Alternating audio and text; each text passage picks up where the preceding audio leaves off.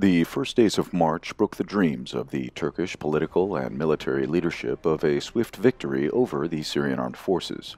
Operation Spring Shield failed to achieve the goal officially declared by top Turkish officials to push the Syrian army back from territories liberated in Idlib since September 2018, when Moscow and Ankara reached the so-called Sochi agreements.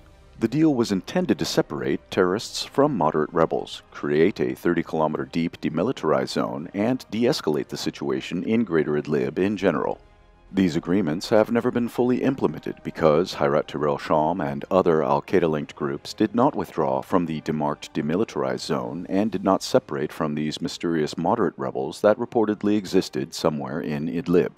This led to the resumption of active anti-terrorist actions by the Syrian army, supported by Russia and Iran, the liberation of thousands of square kilometers from radicals, and the deployment of Syrian troops within striking distance of Idlib city.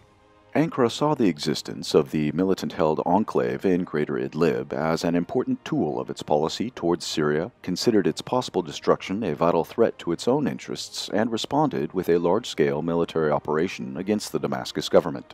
Since its start, Turkish forces have victoriously captured Nairab village and a few other nearby positions. At one point, they also entered the town of Sarakib on the M5 highway, but were then forced to retreat after they were counterattacked by the Syrian army.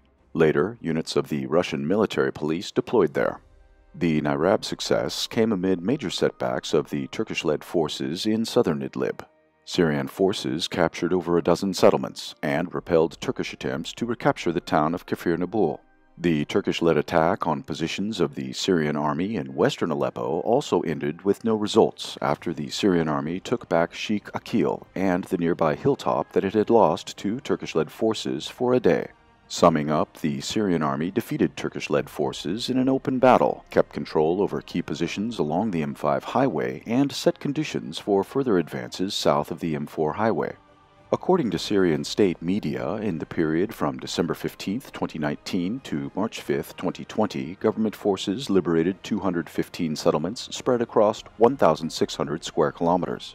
During the same period, 6,100 terrorists were eliminated, 2,550 others were wounded, and 615 vehicles belonging to Turkish-backed militant groups were destroyed. The report also claimed that 100 Turkish pieces of military equipment were eliminated. These numbers, as well as those provided by the Turkish side about supposed Syrian army casualties, are highly overestimated.